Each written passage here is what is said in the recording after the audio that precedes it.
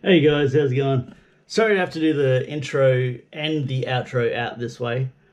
Pretty much I tried to do the intro on the way to Callum's, but the audio and video and all that stuff didn't turn out properly as I was in the car on the way to Callum's at that time. But yeah, pretty much in this video, Callum will be talking about leather crafting more in depth than he did last time. What tools he uses, and pretty much some advice for anyone who wants to get into leather crafting. Besides that, pretty much he has also given me some armor that he made for a giveaway. Now, to get into that giveaway, all you have to do is just like, subscribe, and comment, and also share the video. The more active you are, the more likely you'll win. So yeah. Alright, now on to the video.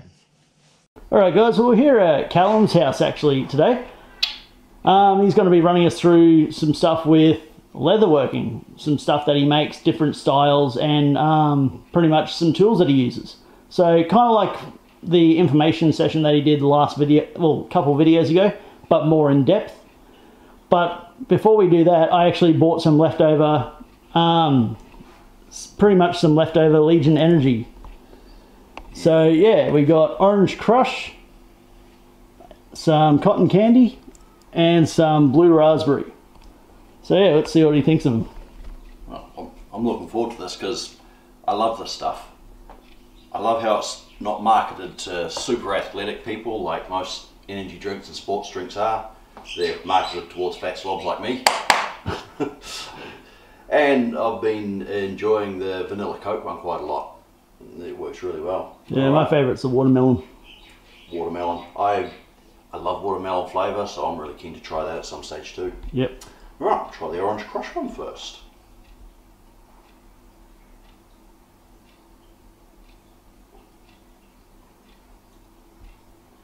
That's really good.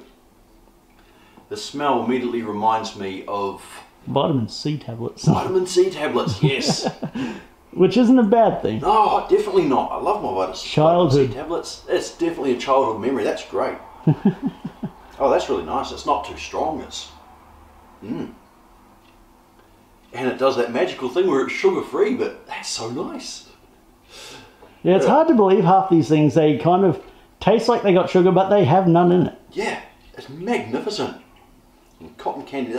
This, I really can't get over. Cotton candy, which is literally spun sugar. Yeah. And then this is the flavour of cotton candy. Oh, and it actually smells just like it. Wow, that's amazing. As Isaac said, what magic are they using? Yeah, I've got to completely agree. That is absolutely magic. Wow. This is awesome. Oh, that's great. That's like drinking a glass of cotton candy. That's amazing. Okay, blue raspberry. I've never eaten a blue raspberry, so I don't know what to expect. Oh, but it smells so lovely and raspberry-like.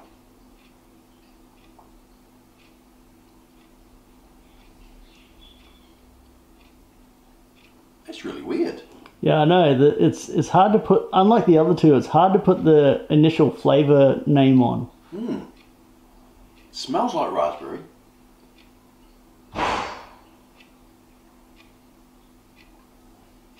And it tastes unlike anything I've ever tasted before, but blue raspberry is an accurate description of it, I suppose, but it's quite nice. I really like it.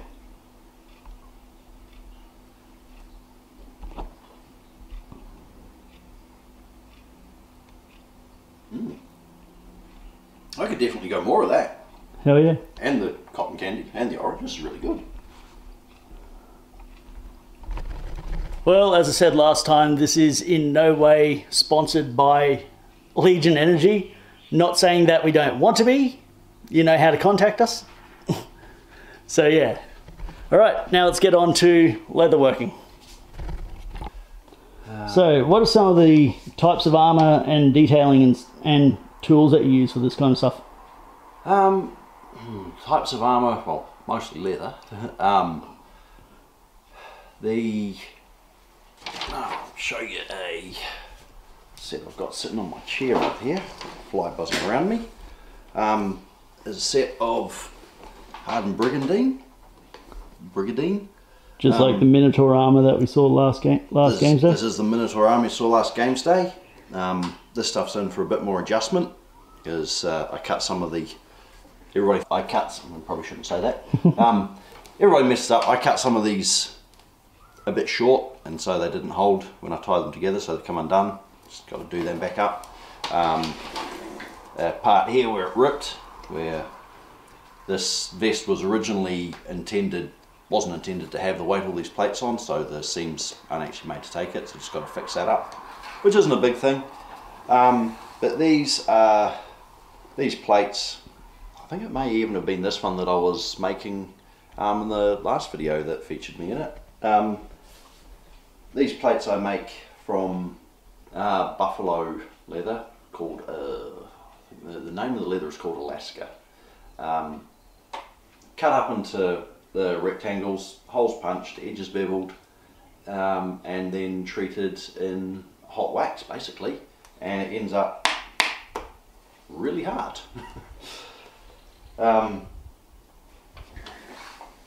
Instead of lacing it on, I could rivet them straight onto the base, which would probably be quicker, but more expensive. I make the lace so that it didn't cost as much. I do wax hardened armour, which is some that I've just made here. This is actually an elbow cup that a couple of hours ago this was fully flexible. Now, not so much. Now it's nice and hard. Probably heated this one up a little bit much, but it's still good. Because it does have a little bit of flex in it still, without breaking, so it's not brittle, so it'll still do its job nicely. A pair of those. Then there's a set I'm currently working on right now. Excuse all the mess and the mistakes that I've made that I'm still working on, so there's more to be fixed up. This is just made with 5mm veg tanned leather. I believe it was harness leather, so it's fairly good quality. It's quite heavy leather. A bit of water forming to put a nice curve in it, and then while it's properly cased, embossed all the details in it, and then dyed it black, colouring in silver and going off my lines. But then I go back over and I'll fix those up and it'll all look beautiful. Bit more water forming for it for various other parts which will go together, where it really is a case of soaking it in warm water, pulling it out and forming it, stretching it by hand, forming it over a round object, which I found very handily. One of these is a very useful tool for that. A toy that my kids don't play with anymore, so it worked really well. I'm guessing that's the finished product over there. This is just a pattern that I'm working on at the moment, which is pretty cool. This was a prototype pattern that I modified to get the pattern for the armour I just showed you. I'm going to be developing that a bit more and seeing what else I can do with it when I get the time. Other armour I work with as well in my messy little haven. Armour that these Epic Armoury Bozabands? Bozabands? I don't know how to say them properly. That they're a great piece of armour, but the problem with them in our LARP is that the corners like on here are too sharp and will damage weapons. I think we've even had some of our LARP weapons cut open by being caught on the corner. So a bit of work that I do as well is I wet form just, here we go, got an example.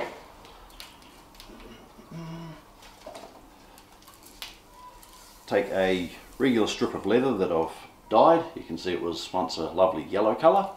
I've dyed it up to a nice brown, and then I wet form it around the edges of this, and it becomes this shape, and then it'll fit on there nicely. Using the right glue, stick this in place so it'll hopefully never come off, and get the idea. That now won't cause any damage to anybody or anything,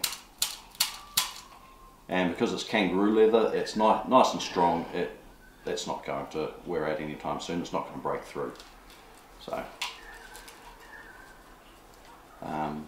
that's another great thing I love about leather, is that you get it wet in the right manner. You soak it in warm water. Various different leathers and different tanning methods will give different results, but when you've got the right one worked out, it becomes like a sheet of, almost like plasticine or Play-Doh, and you can form it into almost anything you want. Absolutely amazing. So this is my little box of tricks that I keep most of my important and fancy tools in. The most important ones would probably be my awl,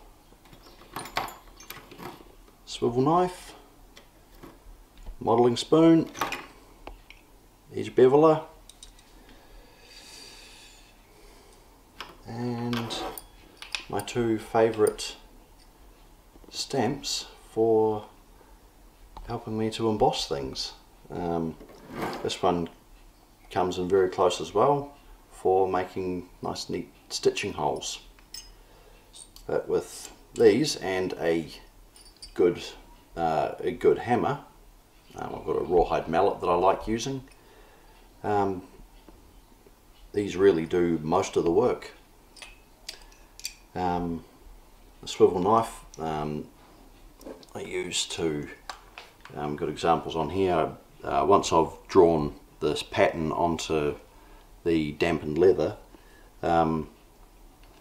it's much like tracing a pattern on in paper. I then go around with the swivel knife and cut around all the lines.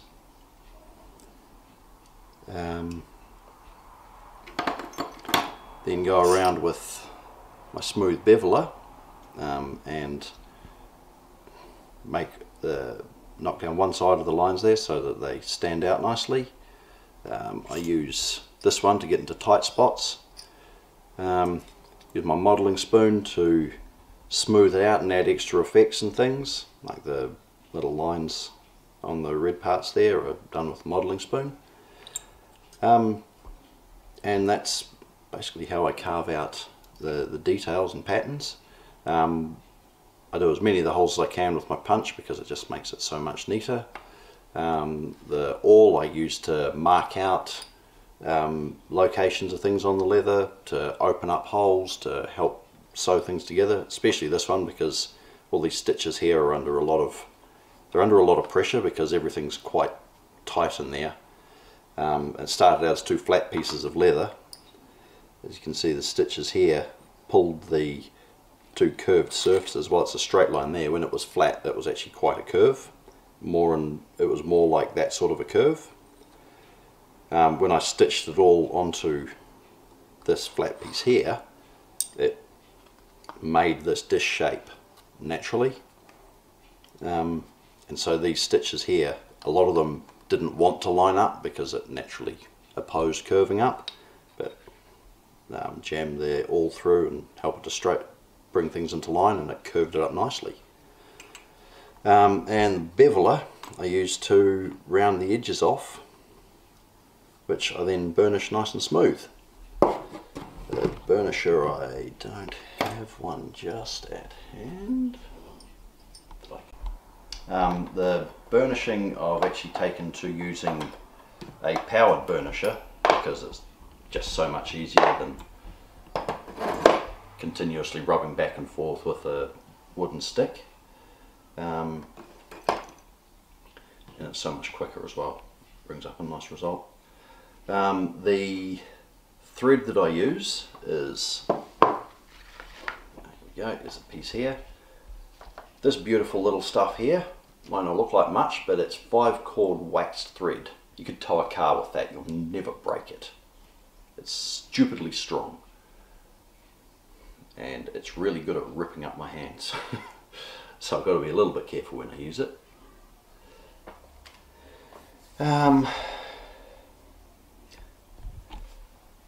What else have I got here to show? Oh yes, here's some.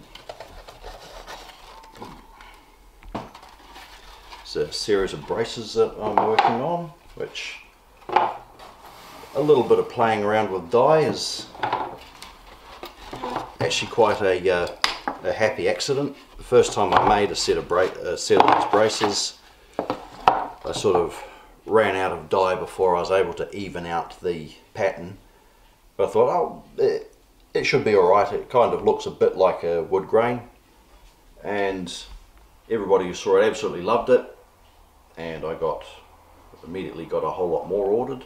So now I go a little bit more intentional to try and make it look a little bit of a wood grain effect, just using light brown dye on a natural leather, veg tanned leather, molded and hardened with hot water. So these will actually count as heavy armour in our art because it's hardened leather. Got a whole lot of straps to match onto it. Something I've got to do with these before I hand them over is I'll be putting a sealer over top of it. At the moment this is just the dye in the leather. By itself, as you can see, it's fairly light. The seal and shine that I use will darken this up a lot, but it'll also make sure that none of the dye will come out. It locks it in, it gives it varying degrees of waterproof.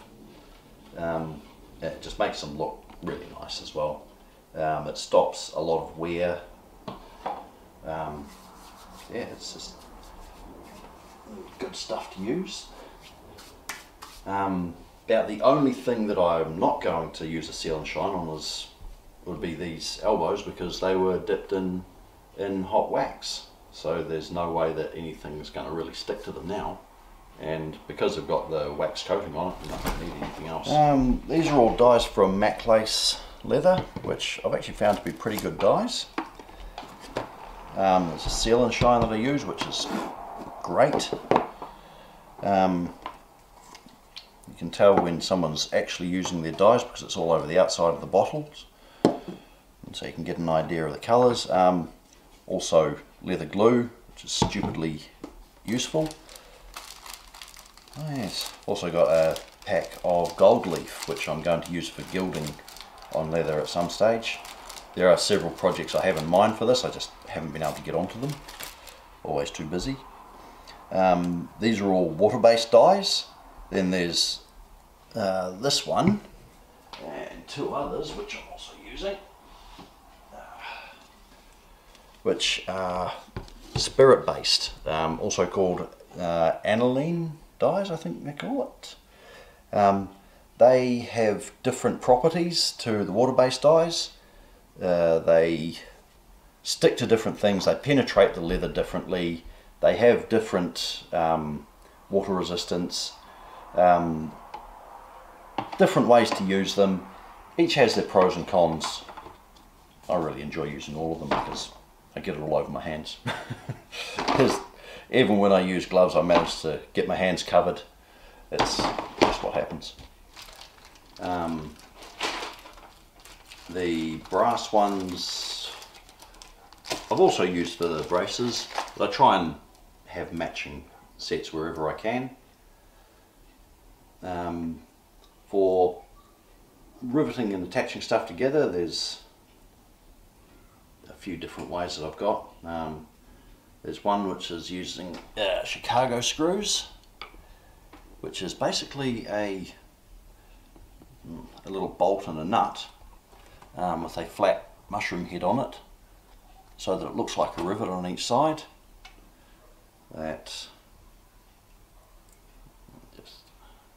These ones are fairly long ones. Screw them together through the holes in the leather, a little bit of Loctite or even a bit of super glue inside there, and that'll never come undone. And you'll be doing very, very well to break one of these. Those are stupidly strong. Another sort of rivet that I use, just snap rivets. Well, I think you call them snap rivets, double capped rivets, where you poke them through the hole. That one goes on the other side. Tap them together with a hammer and little tap them together with a hammer on my tiny little anvil, which I also can't see right now, and they will actually hold extremely well. They're not as strong as Chicago screws, but used properly, they are extremely strong. Alright, some cutting things. There's a lot of specialised and different knives that you can buy. You can spend so much money on so many different tools for cutting leather in particular ways. It's utterly ridiculous, and they're all beautiful and I want them all. However, they're not exactly needed. They would be great, but a lot of people just get by with a regular box cutter knife and they work great. A trick that I found is get one that has the clamp on the blade so that it doesn't move. And there, perfectly good leather knife. In my list of favourite things that I listed before, I missed one, which I really shouldn't have, but probably because I missed it when I started leatherworking. Jeweler's Rouge, absolutely magnificent stuff, vital. It's just a sharpening compound really. Before I cut any leather up, I just prep the back of a bit of scrap leather with some Jeweler's Rouge,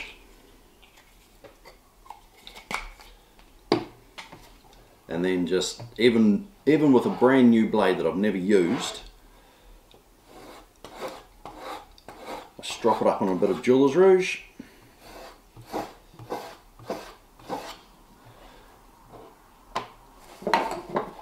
and then the cutting leather is just so nice and easy. I drop up everything I possibly can on Jeweler's Rouge. I use it on my swivel knife almost religiously. About every 20 or 30 centimeters of carving I do with my swivel knife, I give it a quick pass over with the Jeweler's Rouge again, and you don't notice it becoming blunter as you're using it that quickly, but when you give it a quick strop up, the difference is between night and day. It's absolutely amazing. Another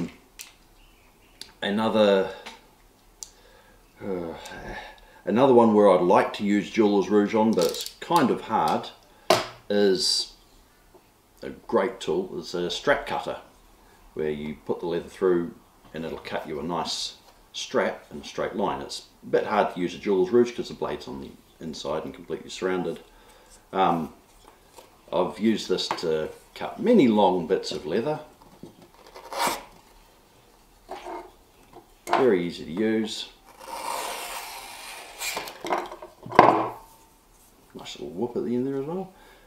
That's a nice 2.5 centimeter strap, cut nice and quickly, and so much easier than the days of dragging this knife along a metal ruler, having the leather move, and so there'll be a bump or a dip in it somewhere, or the leather will stretch or deform and it'll just turn out terrible.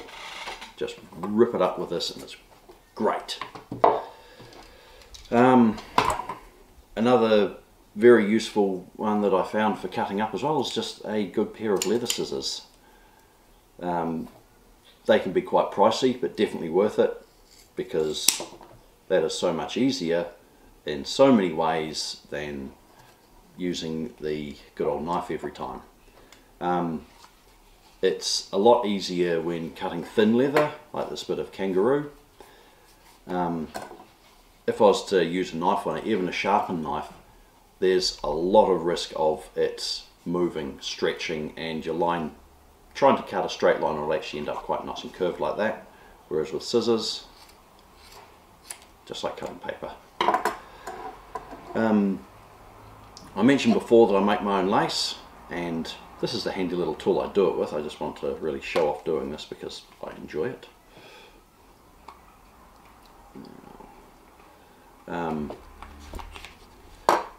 Little piece of leather, hole cut in the middle. I've cheated by making a little tail, but yeah.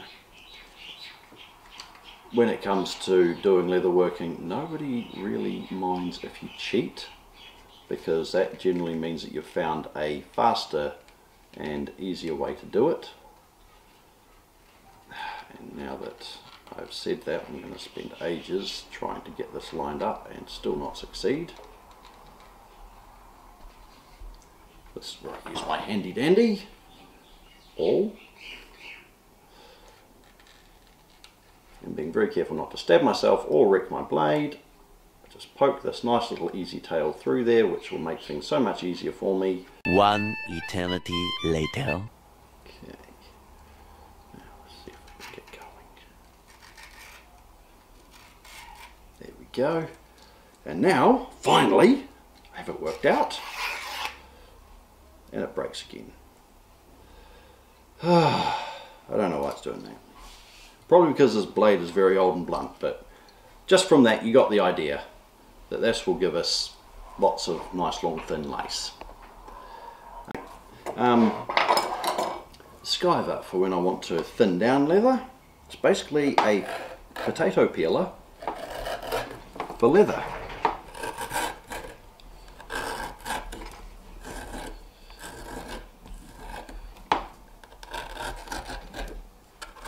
I can use to shave the back off of leather. I can thin it down,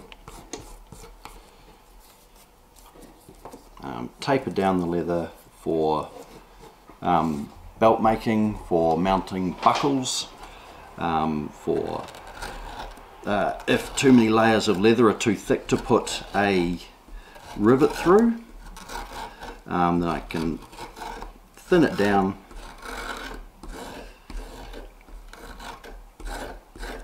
nice and easily. It brings up nice fluffy edges, but you can go from normal thickness right down to a fine point. And that is actually quite a useful thing to be able to do. Makes a lovely mess, but everything in leatherwork makes a mess. I know that once again, the real professionals, the master crafters, always use their skivers on a glass plate, because when you get to the end of your bit of leather and you run off, you can catch, I'm doing it on this poly board, it's very easy to catch it on here, rip a chunk out of your board, blunten your knife. You could have bits of plastic flying around. Worst case scenario, a bit could snap and fly off and get you in the eye or something stupid like that. But on a glass plate it would just come off onto a nice smooth surface and it wouldn't damage anything. You're trying to start up leatherworking for yourself and do your own bits and pieces. That is it's how I started. Don't expect to do everything on the cheap. You can get cheap tools, but they're not going to last you very long. But they are a good start. You can get around a lot of things. There's a knife is a perfect example. Like I said, there are 1,001 different knives you can use for different jobs in leatherworking. This will do 99% of the work, and it won't cost anywhere near as much as the specialised knives. This knife effectively, well, these are two relatively new purchases. This knife did it before then. You can get cheap tools on places like Wish. Don't expect too much from them. Get yourself some jeweler's rouge. Get yourself offcuts of leather instead of going and buying a whole hide, and do some practice first. Don't be afraid to get in, give it a try, make a mess, work out what you did wrong, and try again. Ask for advice. Every leather worker out there that I know of anyway is more than happy to help out however they can, because if there's not people just getting in and giving it a try, then, well, the craft will die, and that just can't happen, because leatherworking is a immeasurably old craft that would be a real shame to lose. And it's definitely not something I want to give up. I absolutely love it. Alright guys, sorry once again to be having to do this outro like this. I actually forgot to do one at Callum's. So yeah, the internet problem is getting fixed tomorrow. Once again, we got a second internet repair guy coming out to fix up. That's why I haven't been uploading this week. Not to mention, Isaac is going to be back in the next video. So he and I have been organising some cool videos coming up. So yeah, stay tuned for all that good stuff. We will be bringing out some pretty amazing stuff coming up soon, and maybe even some more bucket list stuff on occasion. If you like this video, don't forget to like, subscribe, hit that notification bell every time there's a new video, you'll be notified. And until next time, take it easy.